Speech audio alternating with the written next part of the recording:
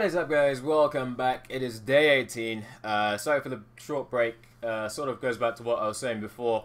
It was such a turbulent time and sort of not much was happening at the same time. It was like there's no point making a video. Let me sort of digest what's happened over the last 2 days, then I'll make a video. So, sad it's finally digested. I thought I might just regurgitate onto you all a bit of a thought, and hopefully not the imagery.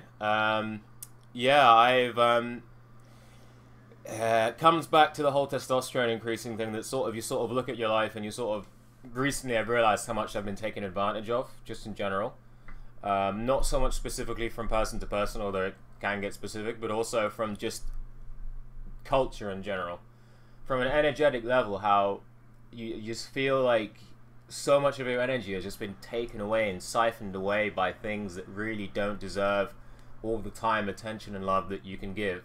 And a lot of that is actually willing, so you'll sort of have this like co-relationship whereby you'll willingly give energy to something or some project or some person, and instead of actually owning it for yourself.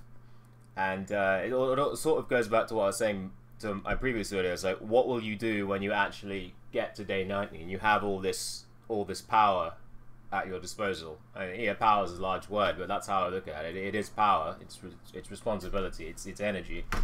When you have all this energy to use, what will you do with it? And I think a lot of people, they don't know how to actually deal with it because they're so used to giving it away or taking things that will deplete it, consciously or not, that the moment you actually get there, it's like, well, what do I do now? And recently I've just been realizing how much of my own energy has just been sapped and drained away from me, and how much of that was my own choice and how much of that was an unconscious choice. Because most of the time, if not all of the time, it's your choice where your energy goes, where your energy flows. But anyway, this sort of goes down into just like my job. Why am I giving myself and my time and my energy to people that have questionable ethics, and quite frankly, I don't really like them?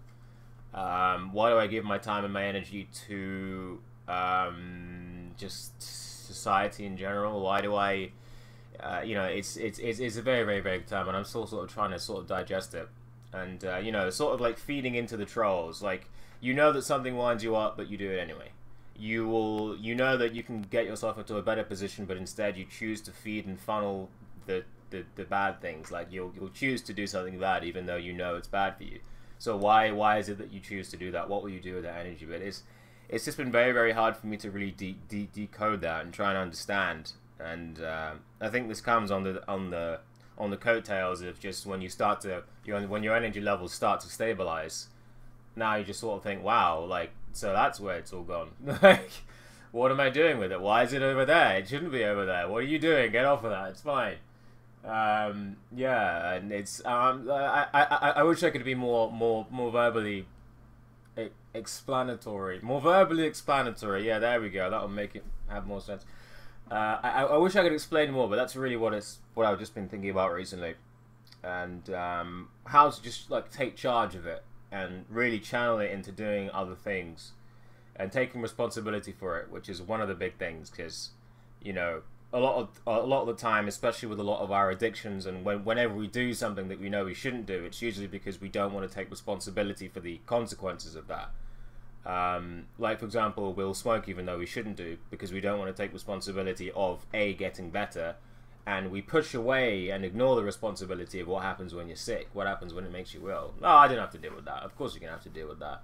And so it's, you know, trying to figure out what the hell I'm gonna do with it. Anyway, this is that's all I really wanted to say. Other than that, I actually feel a lot more manly, and the reason why I say that, it's not just Nofap, it's iodine. Iodine. If you're on any sort of an iodine thing, like, even my voice has gone down, I feel more driven to do things, get on iodine. Even if it's 1 drop of Lugol's, 15%, you'll feel the difference, man. I mean, iodine is absolutely crucial for people, especially men.